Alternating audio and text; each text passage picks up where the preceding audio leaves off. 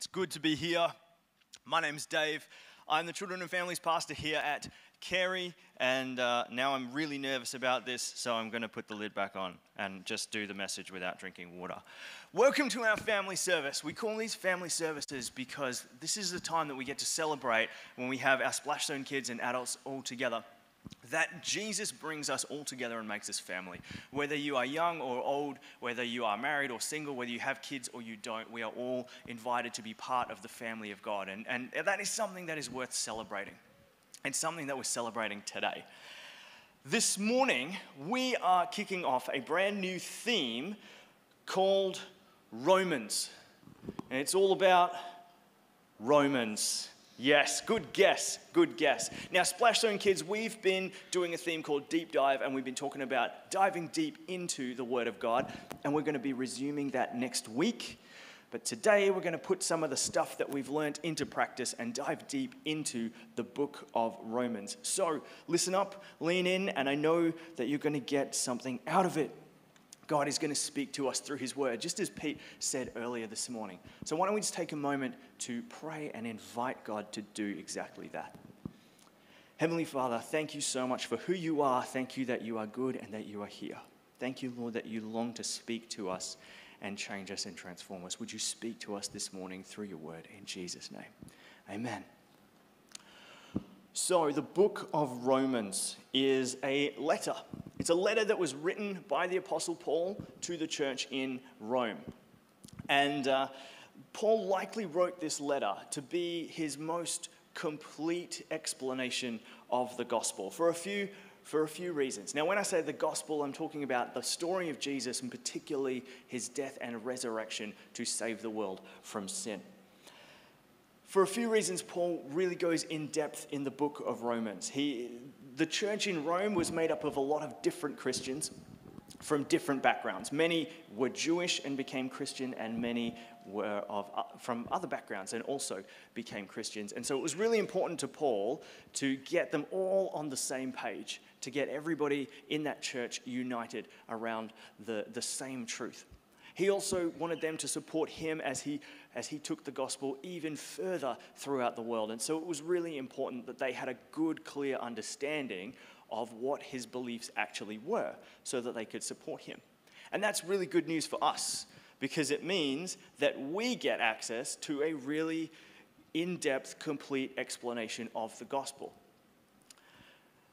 It's also, though, a little bit, sometimes reading the book of Romans is a little bit like drinking from a fire hose. It's just like there is so much in it. So what we're going to be doing is we're going to be looking at the first 5 chapters over the next 10 weeks. And we'll probably scratch the surface a little bit. Today, we're just going to be looking at the first half of chapter 1, which I think of as like the little intro bit, like when you're watching a YouTube video and there's that first little bit, the first few seconds where they give you that just enough interesting thing so that you will watch the rest of the video. It's the bit that comes just before this video was brought to us by Audible, you know? That first little bit, that's what this first half of Romans 1 is. Paul's introduction. And so if you've got your Bibles, turn to Romans 1. It'd be good to have it out in front of you as we talk through it. Paul begins by introducing himself and saying that he is all about the gospel. He's all about this message of Jesus and spreading it throughout the world. And he mentions that the gospel is this message of Jesus, his death and resurrection, and importantly that it was promised by God through the prophets and was fulfilled. And we'll come back to that in a minute. He goes on to greet the church in Rome. He greets the Roman Christians. He encourages their faith.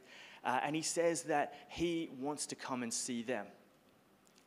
And then he gets to verse 16. Verse 16 and 17 are kind of like that most important little bit that gets you to want to read the rest of it tells you what he's talking about that he's then going to spend the rest of the book of Romans digging into.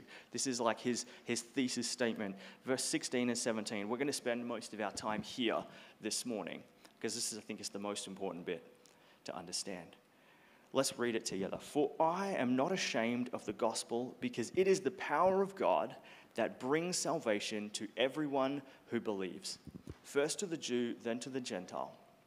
For in the gospel, the righteousness of God is revealed, a righteousness that is by faith from first to last, just as it is written, the righteous will live by faith. Now, some of you, when I read that couple of verses, you heard that and you were like, yeah, that is juice. That is a juicy scripture. There is meat there. And others of you heard it and said, what the heck did any of that mean? There was, it can be tricky. It can be a little bit tricky to understand, particularly when there's words in there that we don't usually use, but that have really deep meaning. So I want to talk a little bit about the word righteousness, because Paul uses this word a few times. He uses it 3 times in one verse, and it's important that we understand it, but we don't really use the word righteous outside of talking about the Bible, do we? So what does it mean? Well, a dictionary definition of righteousness would be the quality of being right. Just being right. But I think when we're talking about God's righteousness, it's about more than just that. It's more than the fact that God is right all the time. We know that God's right all the time. He knows stuff. He knows all the things, and he has the answers. But it's more than that. Everything about God is right. Everything about God is the way that it should be. And there's so much in this. I just want to give you 3 words this morning that I think might help us to have a starting point of understanding God's righteousness and what it means. First of all, God is good. When we talk about God's righteousness, we're talking about God being good. He is good. There is nothing about him that is bad. But more than God's goodness, God is also just. God is just. God does not let evil go unpunished. God stands up and fights for the weak and the oppressed. And so when we reflect on God's righteousness, we're thinking about his justice. And we're also saying that God is faithful. God can be trusted. God keeps his promises. And God's faithfulness is another part of his righteousness.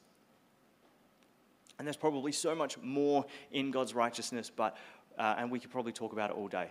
But we're gonna go with those 3 things. I want to encourage you to think of those 3 things as we talk about righteousness. God is good, God is just, and God is faithful. So then Paul says that the righteousness of God is revealed in the gospel. In other words, when we look at the death and resurrection of Jesus, we see just how good and just and righteous and faithful God is.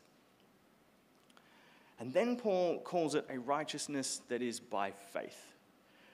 And I found that a little bit confusing.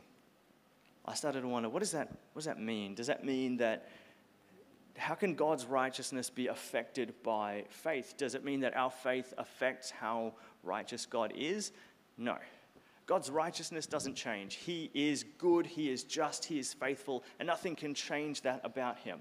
But I think that what it means is that our faith determines how much God's righteousness affects us. It's a little bit like ice cream. I love ice cream. Oh, yes, thank you.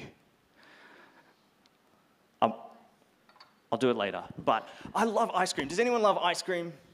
Yes, it's so good. Now, I want you to imagine that somebody invents the best ice cream in the world, the best flavor of ice cream that's just like everyone in the world would agree, this is the greatest tasting ice cream of all time. And it's sitting here. I mean, if cookies and cream is your favorite, then you can see it. But imagine that it's sitting here in this container, the world's greatest ice cream. And are you enjoying it? Not really, right? Because the ice cream could be the greatest ice cream in the world, but it will affect you in no way unless you do what? You eat it, right? Unless you taste it. It's kind of like God and God's righteousness is the ice cream, and our faith is the spoon. God God is good and just and faithful, but unless we believe that, unless we have faith, unless we allow him to affect us, his righteousness can mean nothing to us. But when we have faith that God is like that, then his righteousness begins to affect us too. How does it affect us? Well, Paul's answer, I think, is in the last bit of verse 17. The righteous will live by faith. The more faith that we have in God's righteousness, the more it changes us, and we start living by it, and we become more good and more just and more faithful. 2 Corinthians 3 says this, "But whenever someone turns to the Lord, the veil is taken away. For the Lord is the Spirit, and wherever the Spirit of the Lord is, there is freedom. So all of us who have had that veil removed can see and reflect the glory of the Lord. And the Lord, who is the Spirit, makes us more and more like him as we are changed into his glorious image." As we have faith in the righteousness of God, we are made more like Jesus. As we focus on God's goodness and justice and faithfulness, those things become more a part of who we are as well. But there's a part that's missing from all this, I think. See, we can believe all of these things and still not be affected by the righteousness of God if we don't believe that he can and wants to change us. Why wouldn't we believe that? Well, sometimes I think that we don't think that he would want to. I fall into this trap all the time. All the time. I'll find myself thinking, I'm too insignificant for God to waste his time working on changing, transforming me. Why would God do that for somebody so unimportant? It's so easy to fall into that trap, and if you've ever thought that thought, if you've ever felt that way also, then let me just direct us back to verse 16, where Paul says, "It is the power of God that brings salvation to everyone who believes." It's not some people, not a few, everyone who believes. This is a message that is for everyone, and this is an invitation that is for everyone. No one is too insignificant for the love and the righteousness of God. A lot of us sometimes don't get even that far, though. Sometimes we get stuck in this previous thought when we get stuck on this idea that Jesus is perfect and I'm broken and I'll fail. And both of those things are true. Jesus is perfect and we are broken. But when we get stuck there, then what happens is knowing that I can fail becomes I will definitely always fail. And instead of aiming to obey God, we start making what seem like more humble or more reasonable goals. More reasonable goals. It's kind of like if I held up this target. Now, I've got some tape. So, bear with me.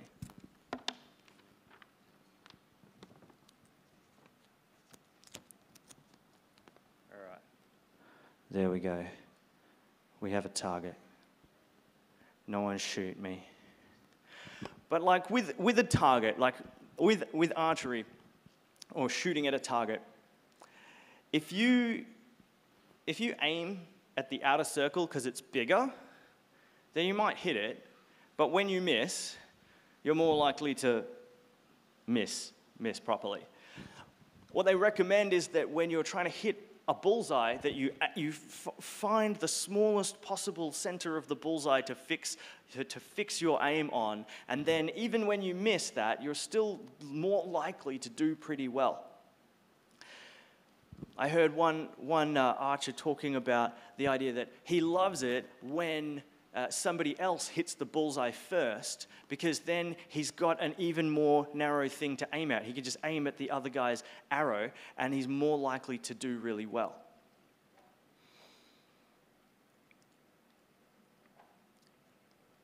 The problem is that sometimes we see Jesus as the bullseye, and we say, well, I can't live like that. I can't follow Jesus' example. He's too high above me. I'm going to fail. I'll just aim for the outer circle. I'll just try and figure out a more realistic goal. It might sound something like this. It might sound like, look, I can't cut lying out of my life. It's too hard. Maybe I still have to lie to my parents, but I'll just stop lying to my friend. How about that, right? It's like aiming for the edge instead of the bullseye. And the problem is that then when you miss, the consequences are going to be worse. More importantly, probably than that, is this. 1 John 3 says this about it. Everyone who sins is breaking God's law, for all sin is contrary to the law of God. And you know that Jesus came to take away our sins, and there is no sin in him. Anyone who continues to live in him will not sin, but anyone who keeps on sinning does not know him or understand who he is. When we try to figure out a more realistic goal, then that's something that's lower and that doesn't stretch us as much as trying to follow Jesus, then this passage tells us that when we do that, we are choosing to keep sinning. And when we choose to keep sinning, even if we say, you know what, I'll just sin on the weekend, then it's at least less than every day. Any time that we're choosing to keep sinning, we miss who Jesus really is. So how do we break out of this mindset? Well, Paul tells us that the righteous will live by faith.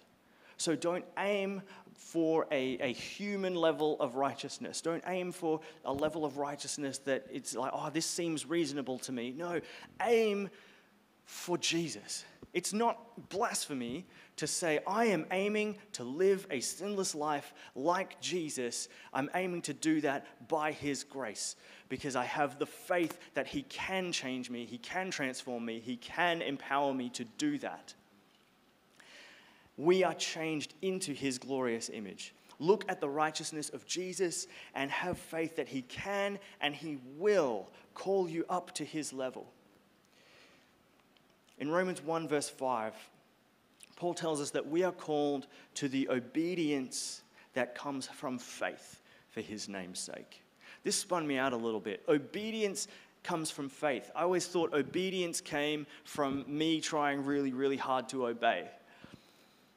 But here he tells us, no, obedience doesn't come from our own efforts and energy. Obedience comes from faith. It comes from faith that God is good. It comes from faith that God is just. Faith that God is faithful. And as we have faith in those things are revealed in us. And they will be revealed in us in the way that they transform us and how we live. And then we become the ones God calls righteous. We become the righteous who are living by faith. So if you ever need a reminder of what the righteousness of God looks like, let me just direct you back to the cross, because this is where it was always best revealed. Jesus died willingly on the cross. He took the punishment that our brokenness deserved. He rose from the dead, conquering sin and death, just as God promised through the prophets, showing us his goodness, his justice, his faithfulness. This is the power of God that brings salvation to everyone who believes.